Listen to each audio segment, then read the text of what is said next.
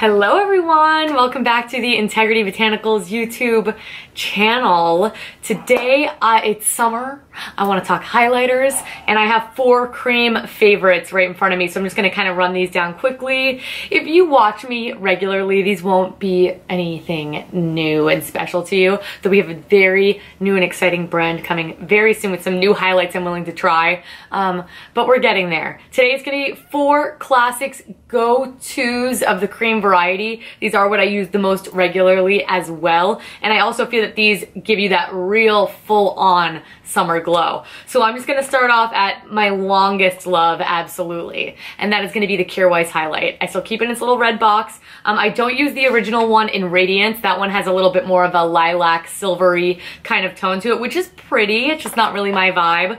My favorite is Ravishing, and you can see it is very well loved by yours truly. It is just a stunning yellowy champagne shade. Works on a lot of skin tones because of that. It does pull a little bit more yellowy. The silver is much harder to pull off, especially on a deep complexion.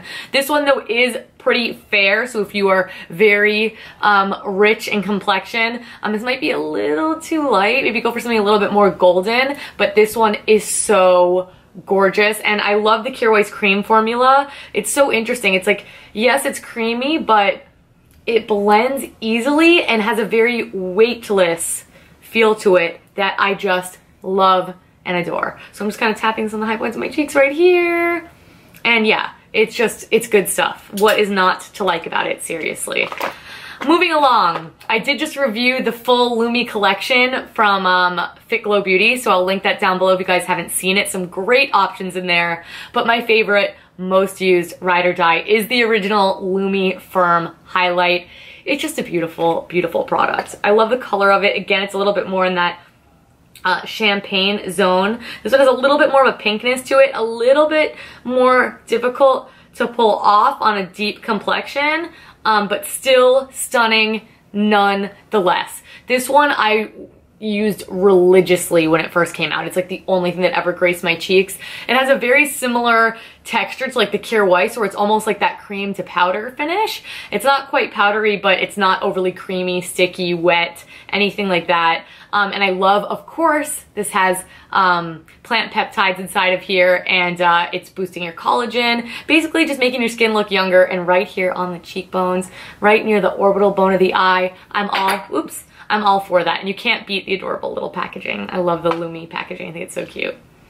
Moving along, this one is for the more faint of heart. However, I found that I was reaching for it a little bit more regularly because I found that I wanted a little bit more of a low-key highlight sometimes. So if you do, that is where this comes in. This is the Vapour Illuminator in Halo Illuminator in Moonlight. And this is the mini one. It does, of course, come in a full size, but if you want to just try it out, the Vapour Runway Minis are fantastic. I reviewed those as well.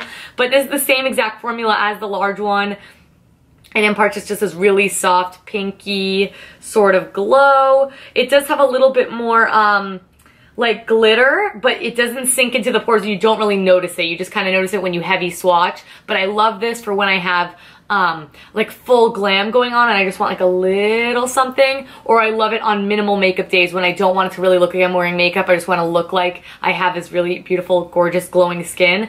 This is where that comes in. And at first I wasn't a big fan of how more subtle that this one is, but I've grown to really love it for the reasons like I've already said. So like I said, more faint of heart, more oily skin, something like that. This is a good one to check out.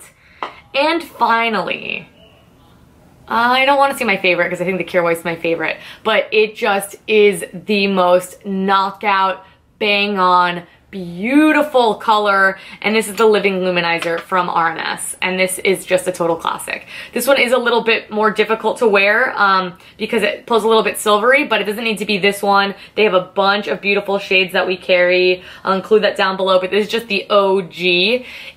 This one is very creamy and tacky, so I like using this like if I'm going to do all cream on the face, to be honest with you. You can mix it, but that's just my favorite way to do it, but you will just look wet. It gives you that wet look. It's so beautiful. There's just really nothing quite like this. Things come close, but this is always the number one.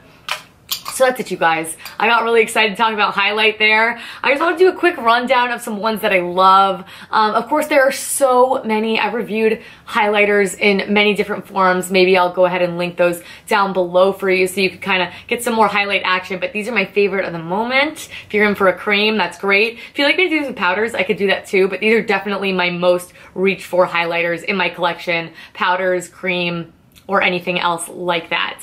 But thank you guys so much for watching. If you want to know more about these products, please just make sure to ask me a question down below. Check out the description box for whatever makeup I'm wearing. Our social media is always linked down below as well, so you guys can check us out. We're absolutely everywhere, just waiting for you to come hang out with us. And just make sure you subscribe to this YouTube channel. I do upload here twice weekly, and I don't want you guys to miss it. But thank you so much for watching. Thank you so much for your continued love and support. Please let me know what you'd like to see next. Do you want more summery roundups? Please do let me know, and I will catch you guys in my next video. Bye!